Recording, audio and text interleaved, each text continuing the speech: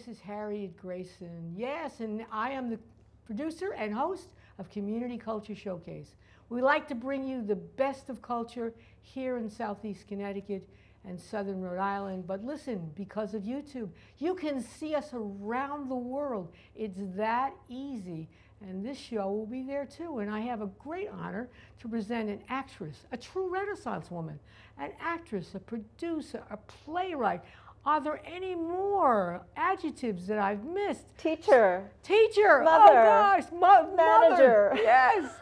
So welcome, Sandra Laub. I messed up your name for, you know, it should be something else, but I made it up. I am thrilled to be here, Harriet. Yeah, I loved Frank's opening for you. That gilded stage is perfect because that's exactly what Mrs. Campbell would have loved. Oh, wonderful. So tell us a little bit about you with all of those adjectives and how you got started in this racket. Oh, my goodness. And your latest adventure. My latest adventure. Well, let's start. Where shall we start? Start at the beginning. Start at the very beginning? Start at the beginning. I landed in Pawcatuck, Connecticut, coming from New York. I was brought up in New Rochelle, New York, New Rochelle High School. Hello to all my friends in New York. I ended up going to the city quite often to see shows, to see plays, to see theater. Our director of the drama program at New Rochelle High School was Gene Feist, who made a name for himself as the producer-director of the Roundabout Theater, which we all know now as being a premier theater on Broadway. But we got to see him and plays off Broadway. It was down in almost in the Village, I think, when I went to high school. And that became my love, my passion. I did plays in high school, as many of us did, and musicals, and wrote for the school newspaper, did model congress, you know, all those extracurricular activities.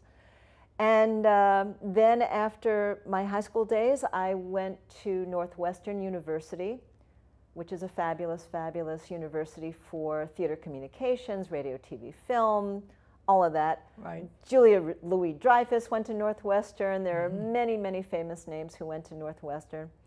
I did alternative theater at Northwestern University. I did Hair, the musical, with a bunch of people. And in fact, when we talk about the play that I'm here to promote, Mrs. Campbell and Mr. Shaw, I will tell you that our stage manager for the Hair 40 years ago, or more now, our stage manager is now my Mr.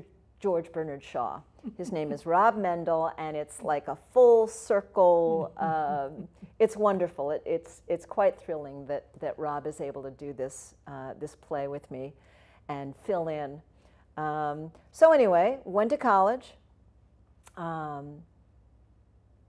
Met the most extraordinary, talented people. It was there that I was exposed to British theater via the Royal Shakespeare Company.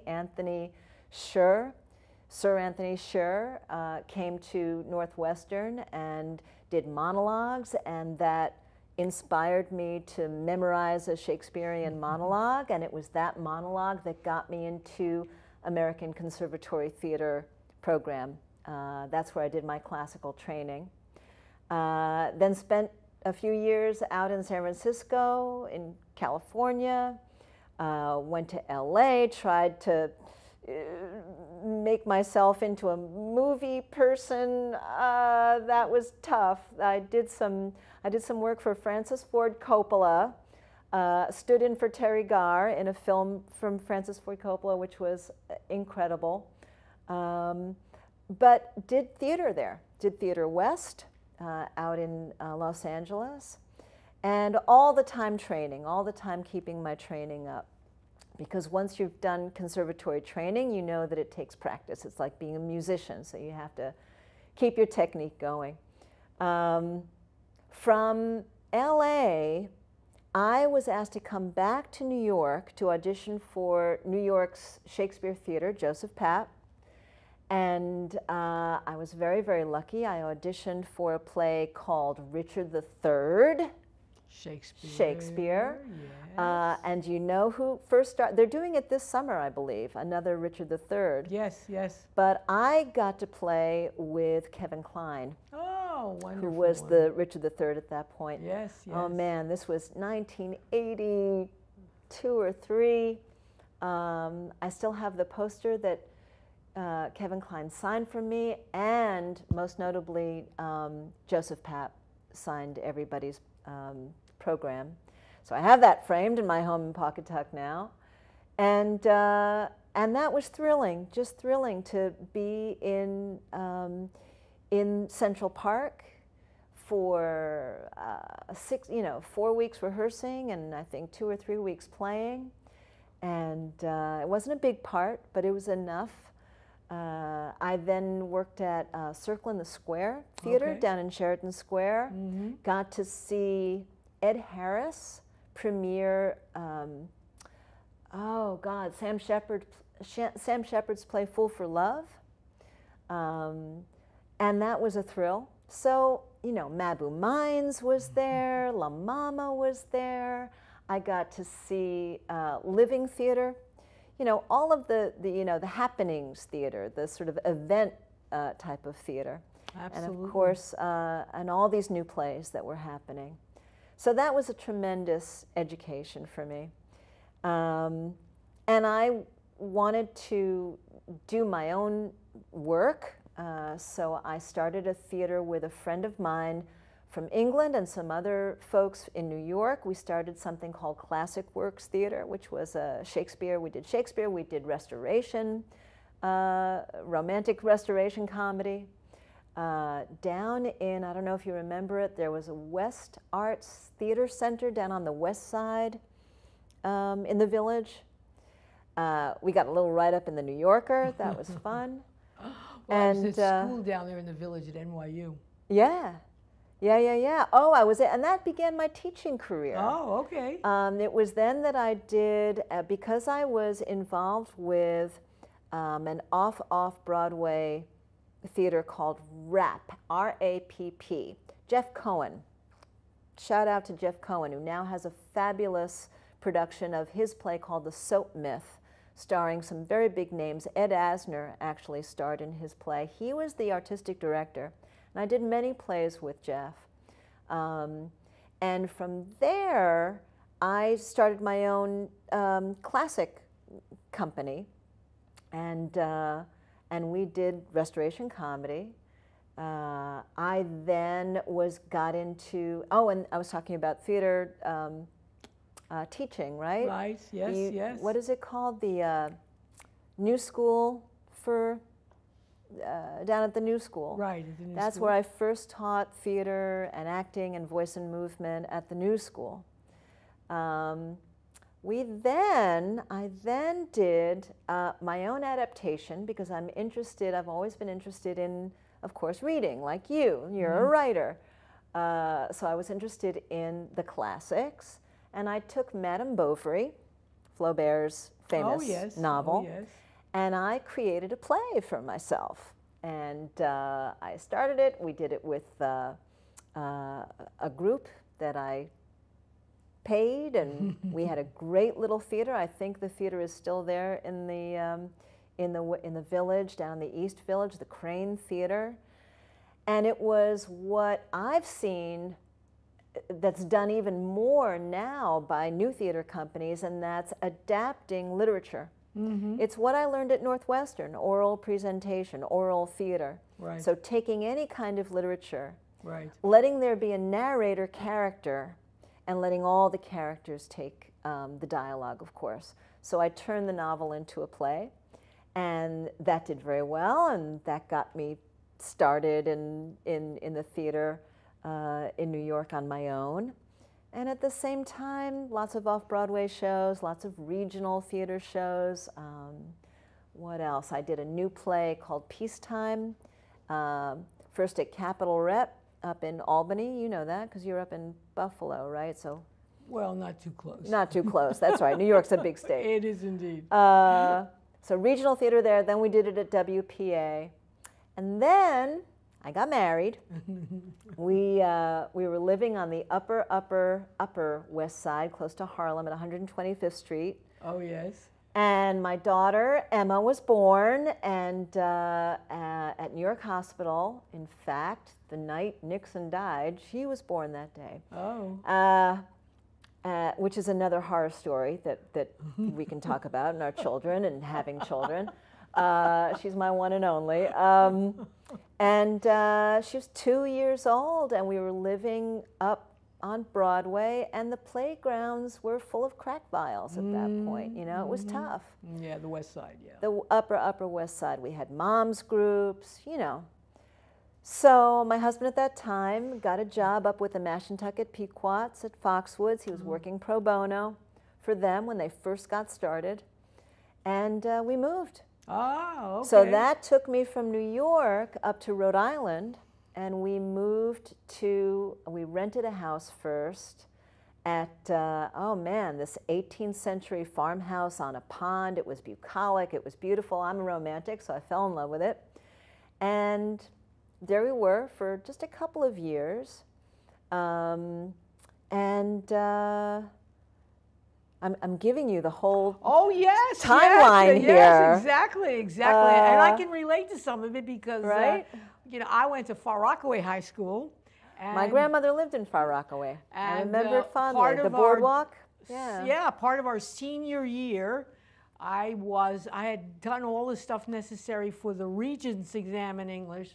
So we had a theater. Not that I was an actress, but part of the class was to go to all kinds of Broadway and off-Broadway shows. Oh, so like every week they got us a bus and we went to see a show. So it was, you know, you could only do that if you were in or around New York City. So that was our theater education from the best, from Broadway and off-Broadway. Exactly right. The genius minds that work there. So you saw the Fantastics. We saw all, and my mother used to love to go to the theater, so I saw with her West Side Story and some. Do you remember seeing Fiddler on the Roof for the first time? No. I think we took my grandmother, and I think it was Zero. I think it was Zero Mostel. Yeah.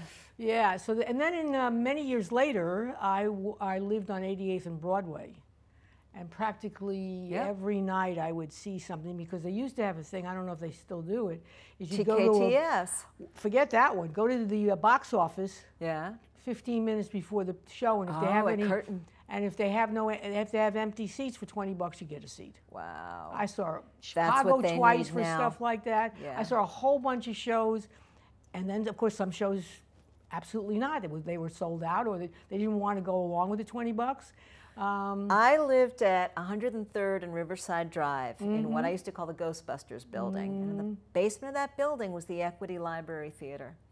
And I was lucky enough to live in a tiny little studio on like the 16th floor, I think. I'd go down at night and I did Three Sisters at Equity Library Theater. Wow. And it was a great commute. So anyway, I ended up in Rhode Island. At that point, I got a couple of jobs doing theater, doing community theater. I worked at Brown Summer Theater. I did their rep season. Out of that, I got a job teaching theater and voice and movement and speech for like 5 years at Brown University. And at the same time, also worked adjunct with URI. Paula McGlasson, thank you Paula, hired me to teach at URI, also acting, voice, and movement for 7 years before I got, because they didn't pay insurance, right? Had to get insurance, so I had been certified for teaching secondary school English in New York, got my certification, and brought it up to Rhode Island, and luckily enough, it'll be 20 years next year, got a job teaching high school English. Okay. And have always kept my theater endeavors going. That is great. Yeah.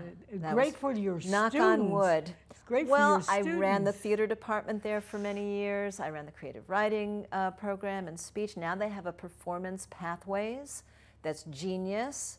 Young woman is leading that. And, you know, watch the credits for any movie around and you can see how many jobs are in the arts, you know. Well, the Connecticut for a while, it changes from whatever politician might be the governor, about being generous about giving out tax credits, which bring productions, both theater, movies, TV, even video, to Connecticut. Rhode Island has played with it a little, not as aggressively. They're doing the Gilded Age, I think they're doing up at Newport. One of my students actually did a little bit of extra work for them at the Breakers a couple of, last month. So yes, some for a long time Connecticut did not see value in its arts, but of late they have seen it as an economic engine. Absolutely. Which it absolutely is, and it brings people, if it's done well, it brings people from like New York, London, Paris. It'll bring people from all over the world. Meryl Streep did a movie that was down in Stonington, I think, in the Borough at Noah's Restaurant. Yeah. So those things happen with. It takes a little incentive, usually monetary, because nobody's in the business to lose money usually. But once you get out of the hubs, out of LA or out of New York, and you want to keep doing theater, you've got to be your own manager. You've got to be your own producer, which is what I've done in the past 20 years or so while I've been teaching. I've kept my acting up. I was lucky enough to be hired by the great Ed Shea, who ran Second Story Theater in Rhode Island for many years. And we did Golda's Balcony, which is the William Gibson play about Golda Meir and the Yom Kippur War. And that was a one-woman show. I was terrified to do it. It was a great, nurturing, supportive theater company, and I did it for however long, maybe a month. And there were talkbacks after the show, and synagogues started to call me up and wanted me to do the show for them. Okay. So since then, that was 2013, almost 10 years I've been doing Golda's Balcony, touring across the country to community centers and synagogues and libraries. Very nice. I carry her in my suitcase, because you don't need many props. You need a black telephone, like 1973, and a map of Israel. Yep, yep. And I did it on Zoom. So let's see, there was Golda's Balcony, and I did dozens of other community theater in Rhode Island and Connecticut. I was down in Chester for Sideman, the show. And that was, I remember, it was 9/11. It was right after 9/11 we did it there. So where I live in Pawcatuck is that border. It's that really interesting border of Rhode Island, Connecticut. You've got Westerly around the corner from where I live, and Stonington right down the road. Right. And I work with Dragon's Egg, Mystic Paper Beast, the great Maria Urson and her husband Dan Potter, who do Mystic Paper Beast. Shout out to them. With their amazing facility for all kinds of artists and groups to come and workshop whatever they're doing. Dance companies, theater companies. Maria always does a narrative event. Right. I've been going there for the past, almost 20 years as well, since I've been in the area. Well, the new cultural center, I think, which has recently opened in Westerly, is of course United Theater. Exactly. Which got its backing not from the revered town fathers, but rather from a philanthropist. Exactly. Which is oftentimes what has to happen. Yes. Yes. Chuck Royce. Chuck Royce. Chuck Royce and his Shout money. out to and Chuck. Oh, yes. Well, Savoy Bookstore. The town of Bank Westerly Street would Bookstore. not be what it is today, which Absolutely. is a thriving arts community, had it not been for that kind of stuff. And he continues to favor us with his, not only his largesse, but the very fact that our town council, school committee people thinking yesterday, always thinking yesterday. They had maybe today, never tomorrow. And that's what you need. He's farsighted. He's a visionary. Absolutely, and that's there are everything few people from like that. From helping with the YMC to expand and bring in lots of kids and give them opportunities. And to tide us all over during the last couple of years of COVID, to keep those venues open.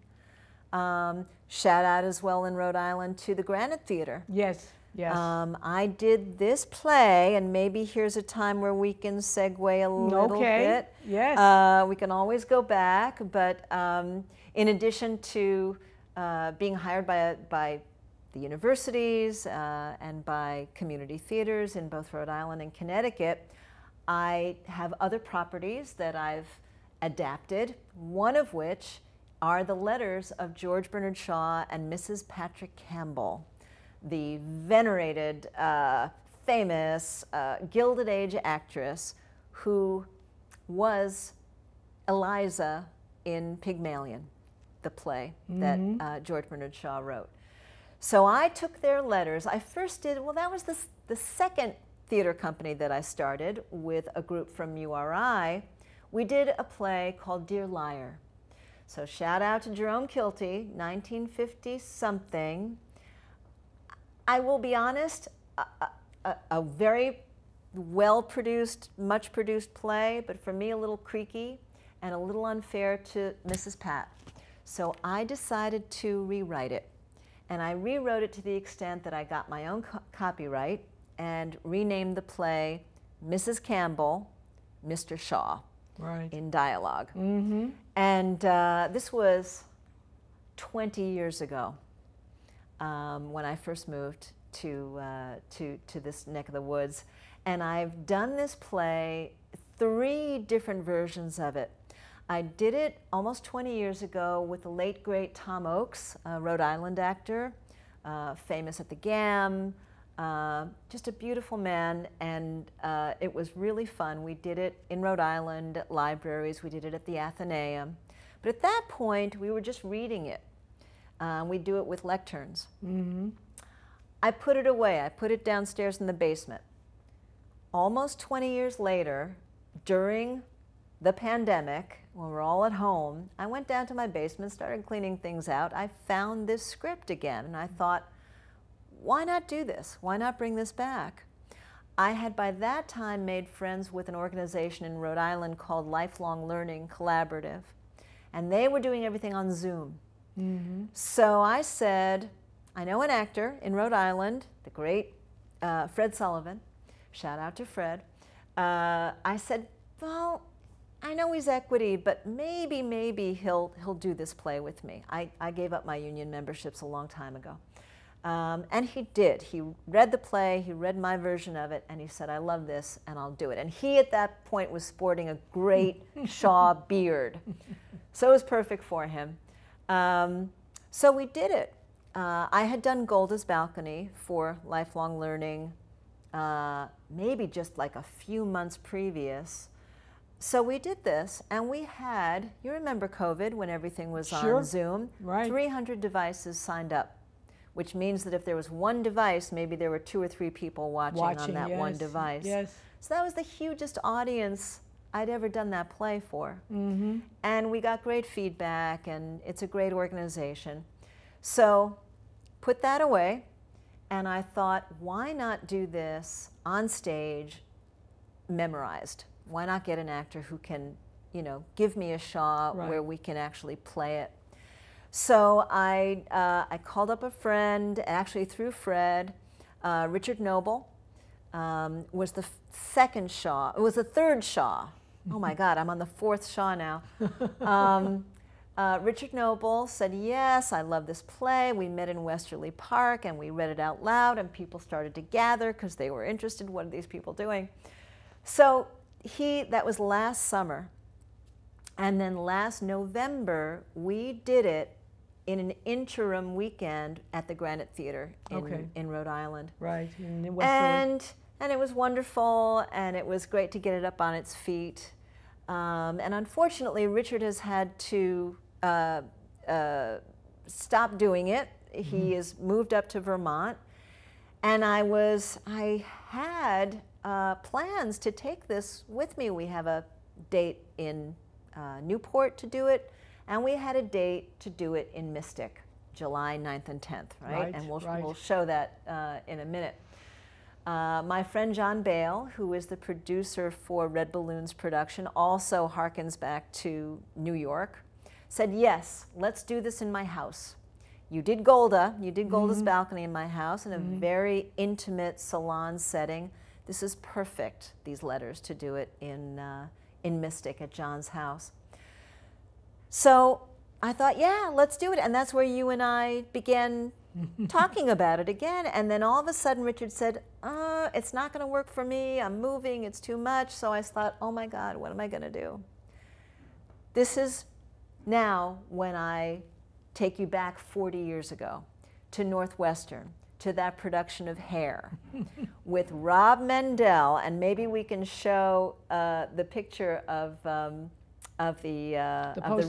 poster with Rob. There he is. There he is.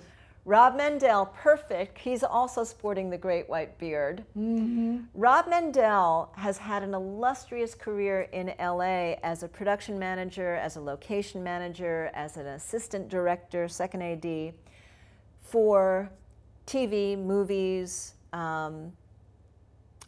just a smart, great, excellent, talented guy who understands theater and understands entertainment. And even though he's not an actor, I said, Rob, would you even consider doing this favor for me? I was visiting him. He 6 months out of the year, he's up on the Cape. 6 months out of the year, he's back in LA. He's retired now. He took care of his parents for 10 years. He wrote a book about elder care, in fact. I said, Rob, will you help me out? And he said, well, give me the script. 5 minutes with the script, he recognizes that George Bernard Shaw is a fabulous character and could be fun to play. He says, yes, I'll do it for you. So thank goodness Rob Mendel has stepped in the role of George Bernard Shaw. Right. And he will be who you'll see when you go. And I urge you to take a picture of the screen now and check this out. It's Saturday, July 9th at 7 p.m. and Sunday the 10th, so it's coming up in like 2 weeks, at 3 in the afternoon. There will be a wine reception in this gorgeous old Victorian home. We perform the play in the parlor, and the phone number is on the poster as well to call for reservations. John Bale is our kind, generous host and producer.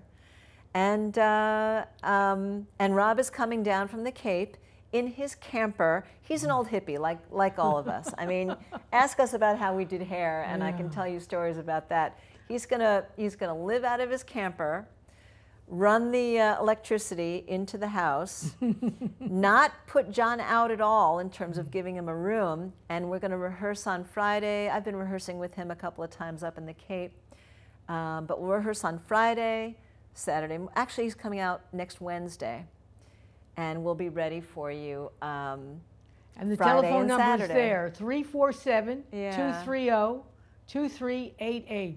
That's the phone number to call for reservations. And are they required? Can you just show up? Well, it's because it's a house. This is the new thing, you know. I went to a piano recital. Great friend of mine, concert pianist, did a house recital, and it only held about 25 or 30 people. Well, this is the same thing.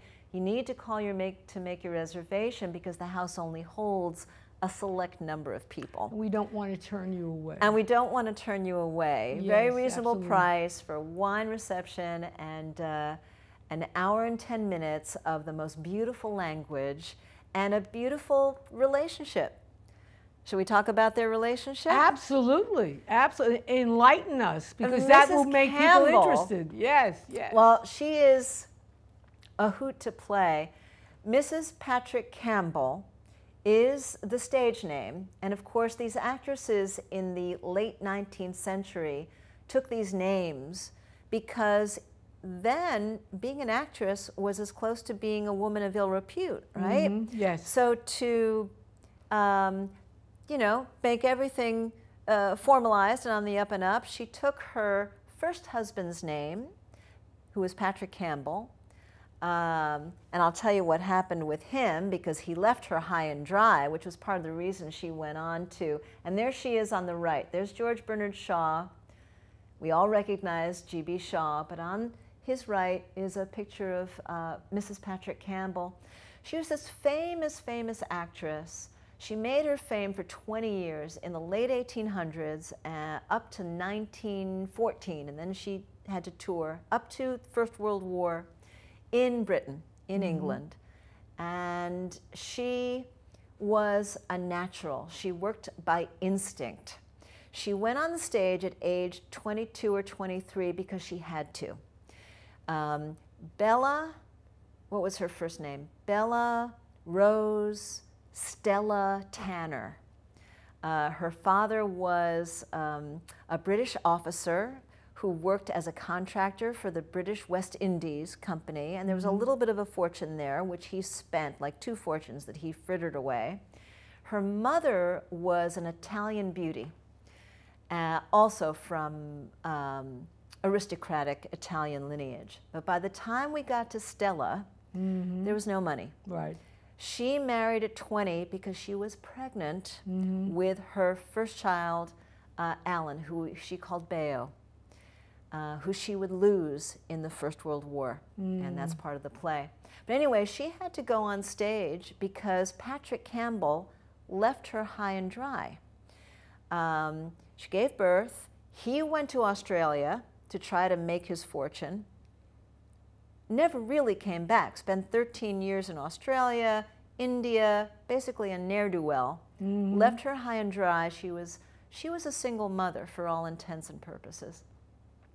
She, however, was probably a savant in some way. She was musically gifted. She played piano.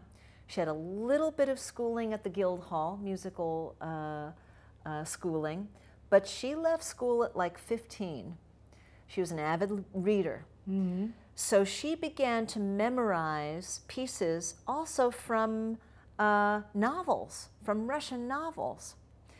And her first attempt at being on stage was just doing like a 20-minute, I'll call it an aria, but a verbal piece that she put together based on some Russian novel, I think. I don't know who it was. And she was a hit. She was a smash hit. And she booked herself into, like I was talking about, booking myself into libraries and guild halls and becoming your own producer. She had to make her own way. So she was a hit with that, and from there, she got attention as being an actor. She never had any kind of formal training. Right. She worked by instinct, I think, and she was extremely emotional. She was extremely musical, and the critics, and Bernard Shaw was one of her first critics, loved her when she was great, panned her when she was bad. So she knew about him for years before he asked her. She was 49 years old in 1914 when he asked her, and he was inspired by her when she was younger. He asked her to play his Eliza Doolittle in Pygmalion. Right? This is prior to My Fair Lady. Right, the original version. So he came to her house and he fell in love with her in the first 30 seconds, he says, in my play. And from then on, they began a 40-year relationship which was unconsummated, right? He was married to his wife, Charlotte. She had been married to Patrick Campbell for many years, but he died, right, in the Boer War. Never came back. Right.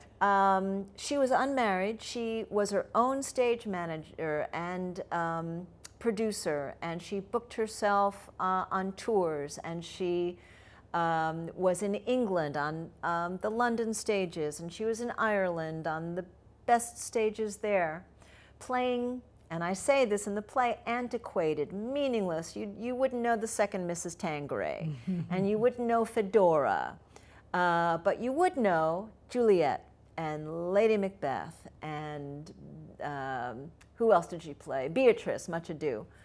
So she was a Shakespearean actress as well. George Bernard Shaw put her in as Eliza Doolittle, and right before they start rehearsing, they had this 18-month affair, we'll call it an affair, that was him visiting her in her boudoir, right? Because she'd gotten into an accident in a London taxi cab. Smash, and I tell the story in the play. On her way to play on stage, she got into this accident. She had to go, her cancellation for Belladonna, which was the play that she was doing then. She had to spend 4 months recovering from her car accident, her cab accident. And during that time, Bernard Shaw went to visit her and wrote her letters. And that, I think, is where they fell in love, because she wrote him back. And did they visit? Yes. In her boudoir? Yes. But he was not interested in the physical. He was interested in his romance with her. As may I read something? Absolutely. This is not in the play, but I came upon it. I came upon it when I was doing my research. This is what George Bernard Shaw says about Stella Campbell. He says, "I want my dark lady. I want my angel. I want my tempter. I want my Freya with her apples. I want the lighter of my 7 lamps of beauty, honor, laughter, music, love, life, and immortality. I want my inspiration, my folly, my happiness, my divinity, my madness, my selfishness, my final sanity and sanctification, my transfiguration, my purification, my light across the sea, my palm across the desert, my Stella." And so she says at one point, she says, "My goodness, darling, there's nothing to do but love you and accept you. But when you were quite a little boy, somebody ought to have said hush just once."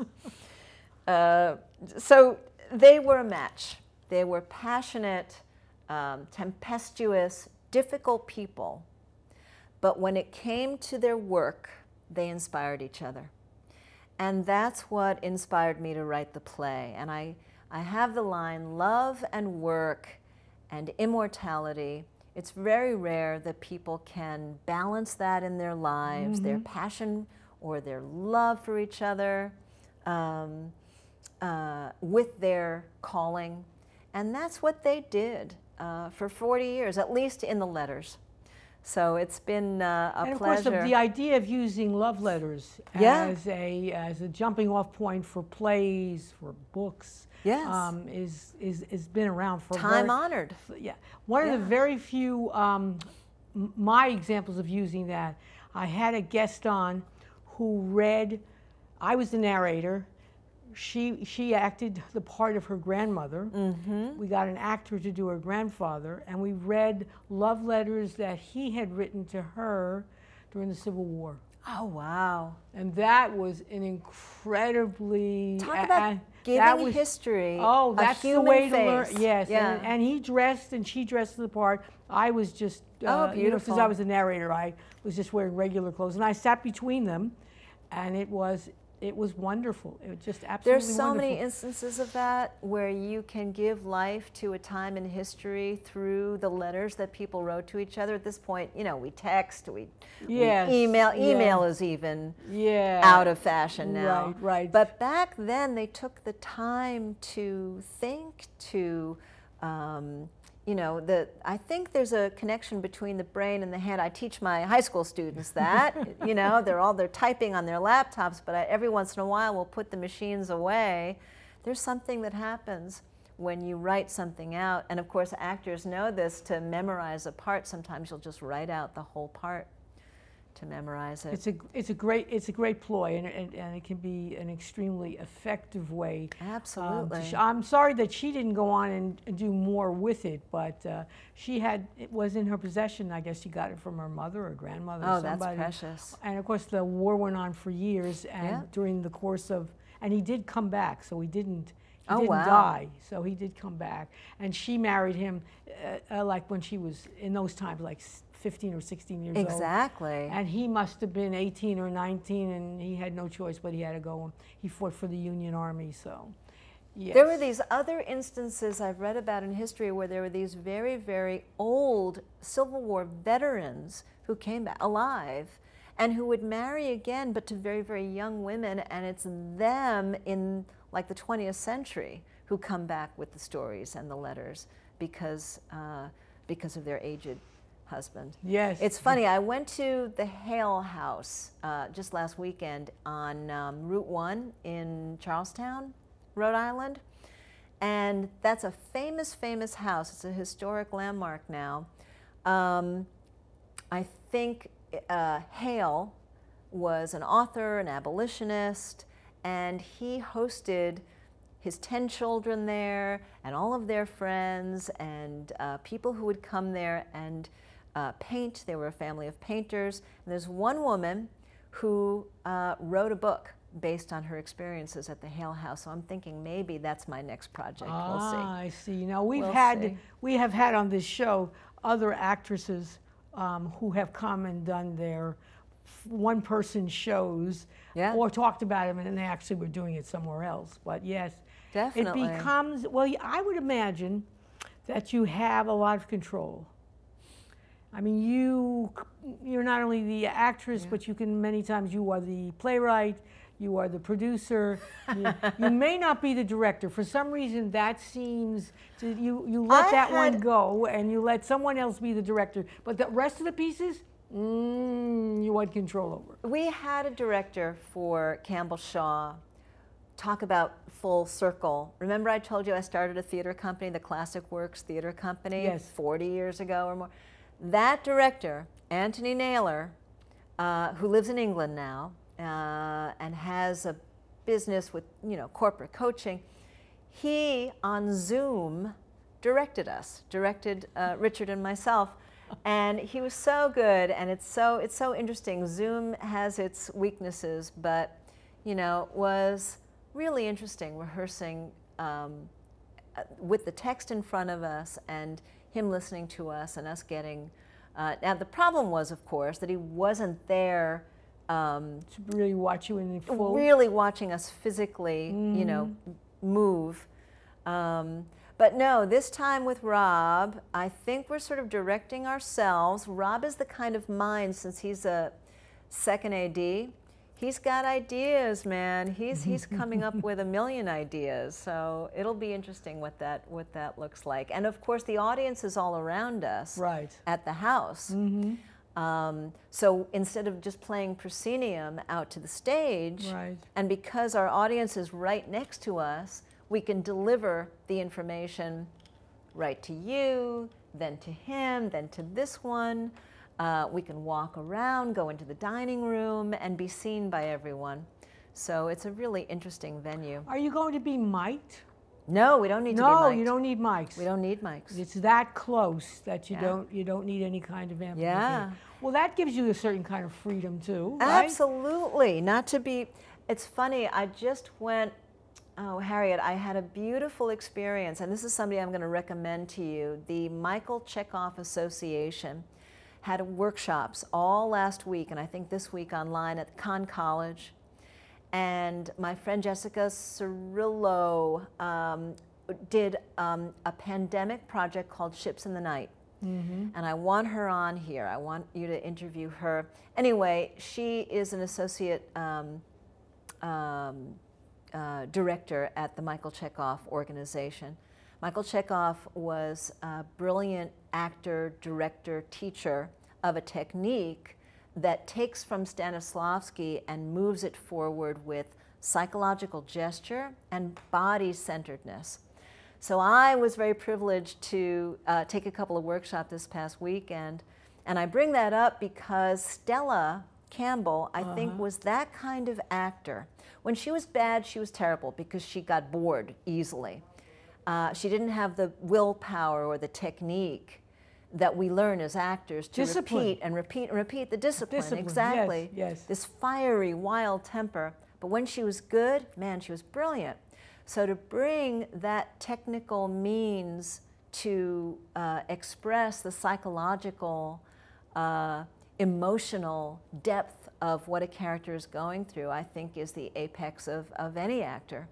So I'm never as good as I want to be. I keep growing in the role, and that's the other reason why I wrote it, because she's fantastic. To be able to play her and that language and to hone it and to keep getting better and better each time I do it, that's everything to me. Right. You never stop. You never stop. There's no such thing as perfection. Is there something in your multifaceted career that you like more than anything else? Do you prefer to act?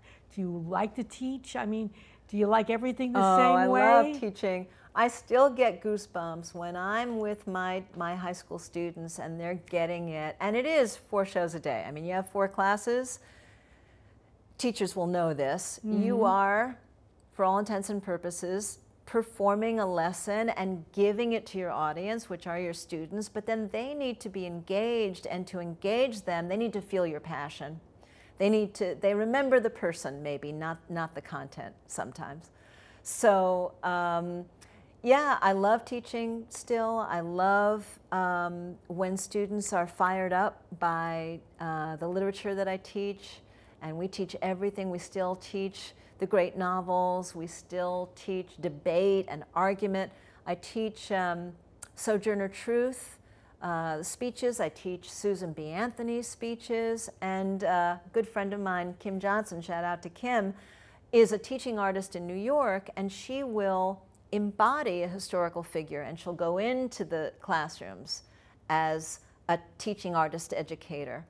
And she'll play out those letters, or she'll play out the speeches, and the kids are rapt because it's dramatic, right? Is there something that you notice since you've been teaching for so many years? Have you noticed some kind of change in the students, in their interests? Are they more bored now because it's, you know, there's too many distractions in their lives? I think they'll say it themselves. And you know, it was visionary 10 years or more when our superintendent, rest in peace, Barry Ritchie, expanded us to one-to-one, right? One teacher with a laptop, each student with a laptop. Mm-hmm. We, like your show, like YouTube, we can reach the world, but the students will say it themselves. Their devices, their phones, the digital world has gotten them into trouble, psychological trouble, because of social media, because attention span is so short. But they themselves will know when to put it away. And then I feel it, you know, when to put the devices away, and when we need to just talk to each other, when we need to just read.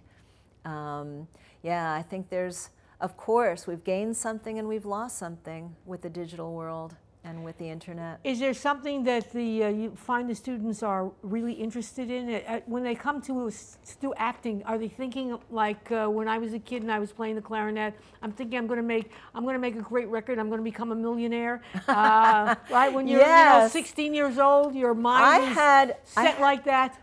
I had a great student who wants to be the next hip-hop, you know, YouTuber. So I'll tell you the truth. He wouldn't do his papers so much. He wouldn't do his, you know, a little trouble there with getting the grades up to where they needed to be. But man, he was talented with the music and with the way they know how to manipulate tracks and, you know, a YouTuber.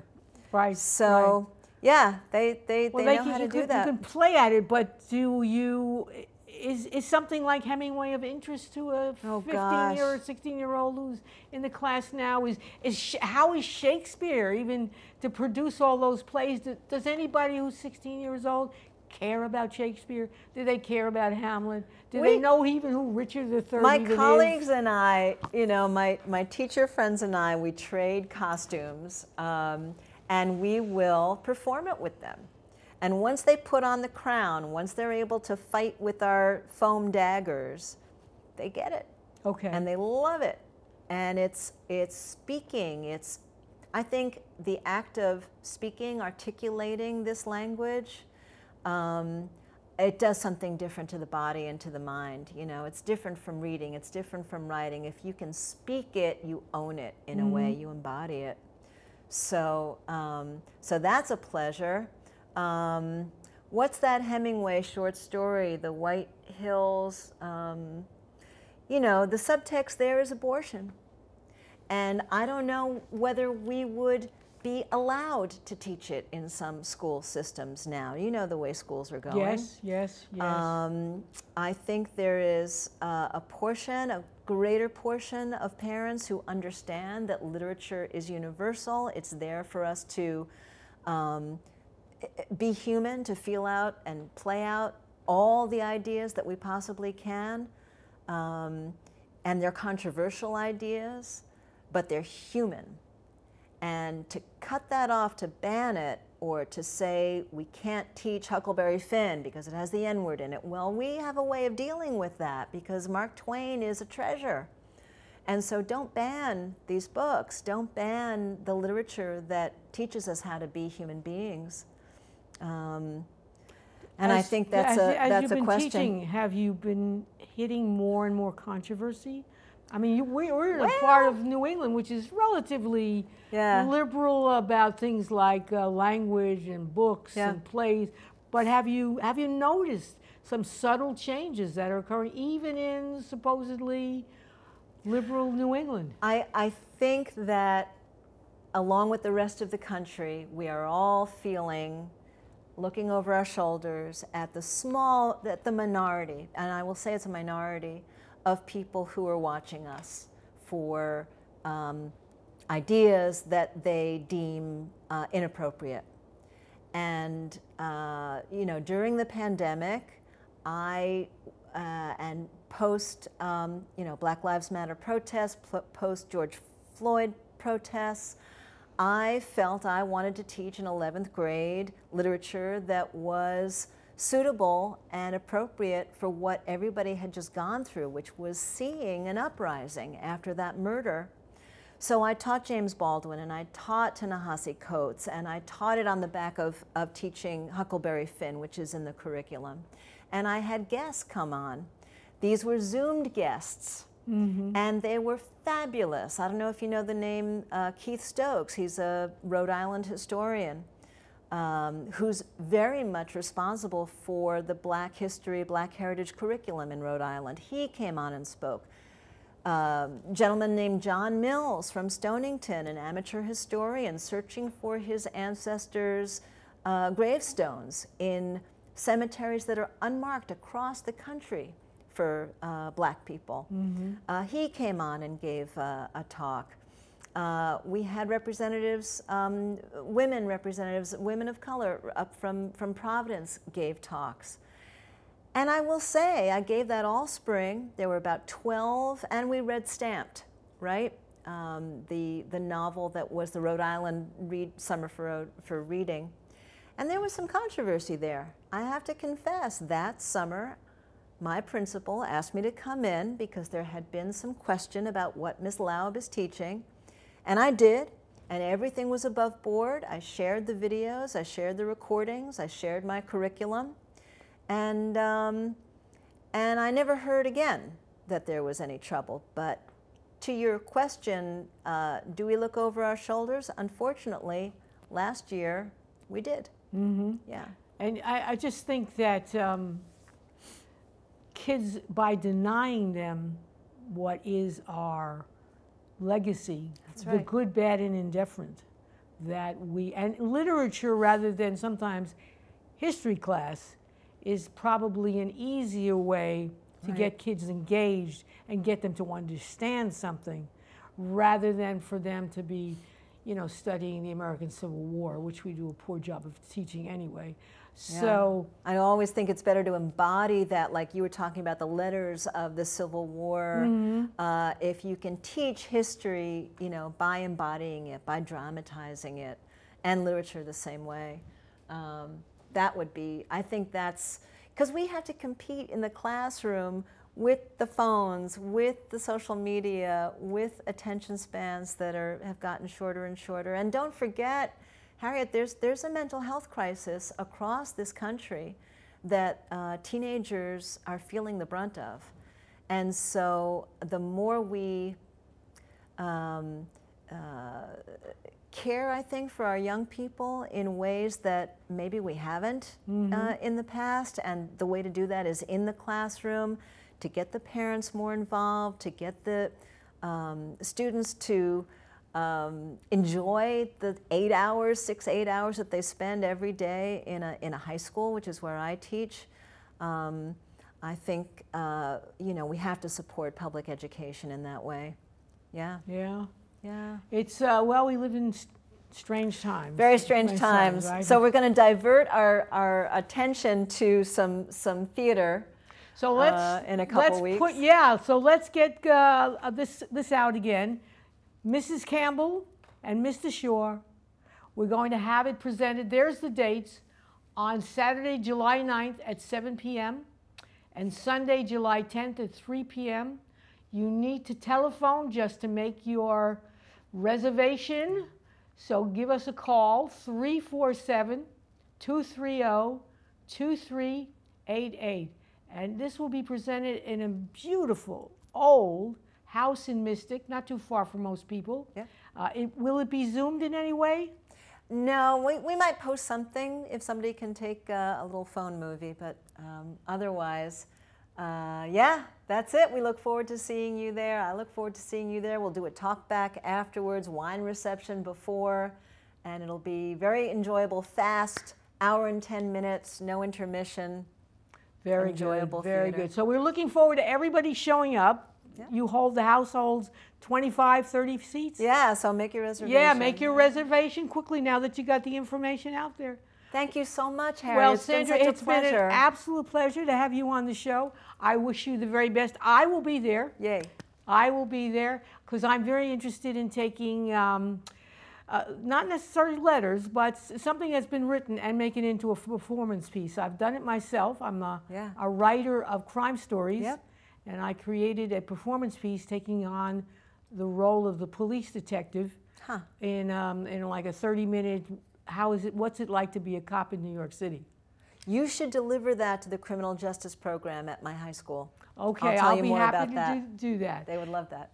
And I just want to let everybody know that I'm still teaching creative writing at Pawcatuck Neighborhood Center. It's absolutely positively free. It's Wednesdays at 11 o'clock. We look forward to having you come and join us and sharing your ideas. I've got people in there waiting to write the diaries for their grandchildren, people wanting to write about tragedies in their life. Whatever you want to write about, I promote that. And I offer and give you assignments, which nobody seems to take seriously, including reading and writing assignments. So come on, it's absolutely fun. If you think I'm a hoot here, I'm even better in person. So I want to thank everybody for watching. This is Harriet, Grayson, your host and producer, Community Culture Showcase. Bye-bye, see you soon.